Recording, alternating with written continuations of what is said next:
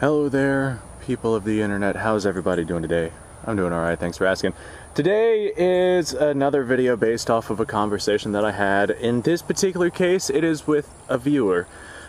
He was asking about specifically one of these kinds of rifles right here. This right here is one of your Spanish Mausers. These are very predominant in the gun world today. Not really all that desirable or collectible, but as a result, they are quite cheap rifles. And they're ones that you can pick up for not a lot of money, and you can, what am I trying to say here? No one cares if they have a hard life or not, so you can use these as very effective hunting rifles or truck guns or whatever it is that you're using for them.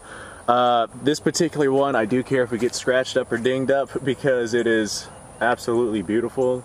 It's got a very gorgeous tiger stripe stock on it, but I have another one of these that I call Old Sketchy with just a sporterized beater stock, and it's all rusty and pitted, and that's one of the rifles I don't really care if I smash up. But I had a viewer ask me about these Spanish rifles in particularly and how you can tell what caliber it is that they are chambered in, and I figured I'd go ahead and I'd make a whole video talking about how to tell what caliber your rifle is chambered in. Now, the first thing that you're going to do is you're going to figure out what rifle it is that you actually have. If you don't know what rifle it is that you actually have, then odds are you're not going to be able to figure out what caliber it takes. So figure out what rifle it is that you actually have. After that, look on your rifle.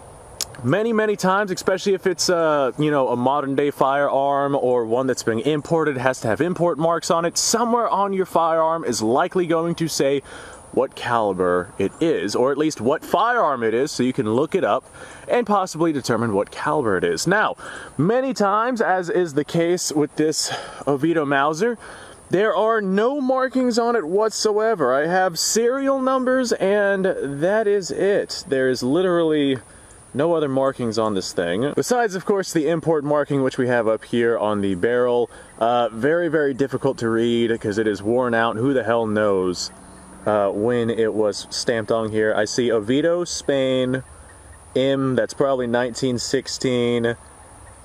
Can't read the rest of it. I think it says Miami, Florida, somewhere in there. But that's it. That's all I can read from that. Many times if you get yourself like an old rifle or a rifle that has perhaps been converted to a different caliber or something like that, the caliber is not going to be on it. This isn't really a major issue in the gun community because a vast majority of rifles have the caliber stamped right on the rifle somewhere, but like I said, there are some instances where the caliber is not on there. And this right here is a very good way to tell what caliber it is that yours actually takes. What you're going to do first of all is you're going to find out what firearm you actually have. This right here is going to narrow the different calibers that they used for that firearm. And in this particular case, if you didn't know that this was an Oviedo Spanish Mauser, you would just know that you had some sort of small ring Mauser, and that greatly widens the different calibers that you would take. But in my particular case, I know exactly what this is. And this might not be the most economic way to tell what caliber it is, but if you get yourself the most common calibers that the rifle would normally be chambered in, you can do this. This is the bore test, oftentimes used to determine whether or not the bore of a rifle is still good. I also use it to determine what caliber it is. This here is a 7mm caliber, or 7mm, it wouldn't be caliber, it's a 270. It's a 7mm projectile. This is the width, or the size of projectile, not the size of the cartridge, but the size of the projectile that this rifle was originally chambered in before its 7.62 conversion. And as you can see, the bullet itself just gets absolutely sucked down into the muzzle, and you can no longer see the projectile whenever it is sucked into the muzzle. And there's quite a lot of wiggle room in there, probably about 0.5 millimeter, which makes sense considering the caliber that it now is. So this right here is no longer a 7mm, since there is so much room in this barrel for this 7mm projectile that it just wobbles around in there. Now, due to my research, I know that the Spanish converted many of their rifles to 7.62mm or 7.62 Setme, and this is a 7.62 NATO round, which is the same diameter as a 7.62 Setme, and it sits right where it's supposed to sit. You should have a little bit of tension at the largest width area of the bullet to provide, tension for the rifling and whatnot, but this right here is exactly what you want to see. This is the width. Well, this is the intended width of the projectile. If I were to smack this down into the barrel itself, it would go, but I'd have a tough time getting it out. You want a nice tight fit. If your bullet just drops in there and you know for a fact that it is the right caliber, then that means that you have a very, very, very shot out bore and your rifle is going to be pretty inaccurate. But this right here is exactly what you want to see. You want to see just the fattest part of that bullet sticking out of the barrel. This right here is not a surefire way to tell different cartridges, but if I were to take an 8mm round and shove it in there, it would very much not fit. It is definitely too wide by about 1/2 millimeter. Now, like I said, this is not the end-all be-all way of telling what caliber your rifle is in, but this right here is a very good indicator to at least point you in the right direction. If you have yourself a 7mm Mauser and you're dropping 8mm Mauser round in there and it just does not fit properly, into the bore right here, and it sticks out like that far, that means the bullet's too fat and you got to try something else that's smaller. It is a very good way to begin, I'm just going to say begin to point you in the right direction of what caliber it is that your rifle is actually chambered in.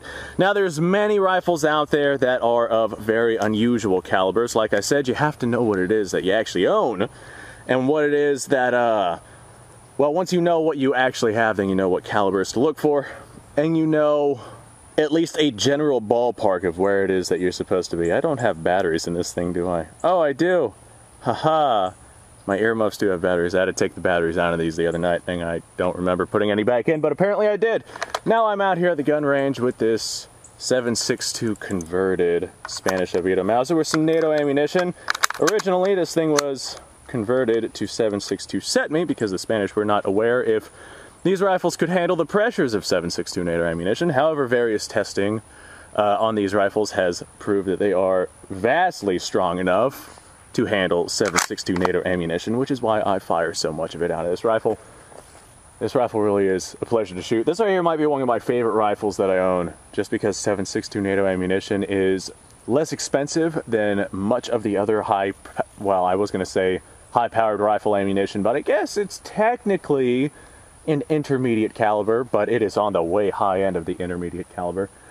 But our military uses the same ammunition, and it's not very expensive, so I can just sit out here and plink with this rifle, and it doesn't really destroy my budget all that much. Well, there goes that bowling pin. Let's hit it again, why not? Aha! You can see the smoke coming from the tracer round. We're firing tracer ammunition here, and I just think it's cool whenever you see smoke like that. This is surplus tracer ammunition though, so actually very little of it legitimately goes off, but whenever it does go off, it's fun to watch. And whenever it does, aha, I see some smoke over there too. Whenever it does go off, it's fun to light things on fire with it. Many times I stick up like a can of spray paint or something and hit it with a tracer round. That's always fun to watch those explode. Alright. Well, I only brought 5 rounds of ammunition out with me. This wasn't really a shooting video, it was more so just a video of me telling you guys how to figure out what caliber your rifle is. The biggest, easiest step is figuring out what rifle it is that you actually have. You should, at least if you bought it, you should have some general idea as to what the rifle is. So you should have some general idea as to the several calibers as to what it should be chambered in. If you don't know, then a quick internet search will tell you basically everything it is that you need to know about that rifle. And then from that, you know the different size projectiles that the rifle might possibly be chambered in. So then you just have to check the chamber. I guess in this particular case, check the bore here. While I'm playing with this rifle, I'll hold the bolt open too. Look for any smoke, make sure there's no fire down there. If there is, it's not the end of the world. But I don't see any fire. Okay, that's a good thing. But hopefully this helped point somebody in the right direction. I tried explaining to this through text in comments, and it was just going to be easier to make a whole other video. So I figured I'd make a whole other video and tell people how to check the caliber of their rifles. Like I had said, it is not a definite, determined thing, but it will point you in the right direction if you manage to pull it off. Let's go ahead and take these off now that I'm done shooting. That was actually a very good time. As a matter of fact, I kind of want to shoot this rifle a little bit more. I might just have a range day with this gun. Well, ladies and gentlemen, thanks for watching. Hopefully this did help. Subscribe to the channel, like the video if you like the video. Description down below has a bunch of links to all sorts of stuff. That being said, I think this is the end of this video. I kind of wish I brought out some more ammunition. I have a 270 round for what that's worth. I actually don't own a 270, but I have 270 ammunition. That's just one of the things that happens whenever you're a gun guy, I guess. You get ammunition for guns that you don't have. And this is what happens whenever you do YouTube videos. You start rambling and going on tangents and whatnot. It's a way of life. Shout out to GOA, shout out to FPC, and you guys go off, have yourself a fantastic day, and thanks for watching.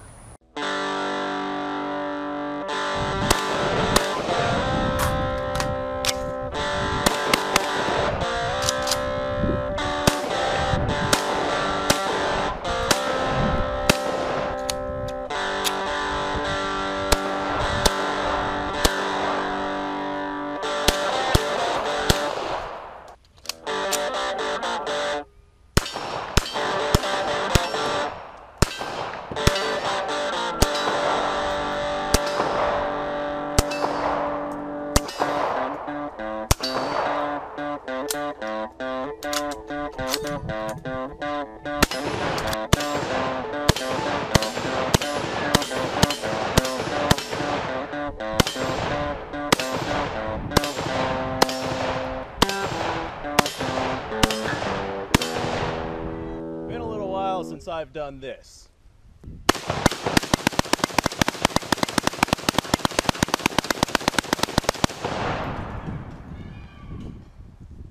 Bonnie and Clyde be damned.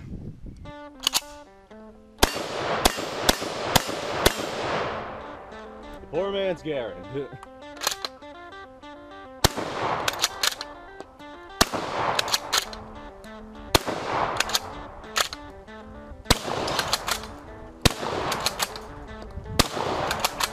It's a shame that bolt action shotguns aren't more mainstream.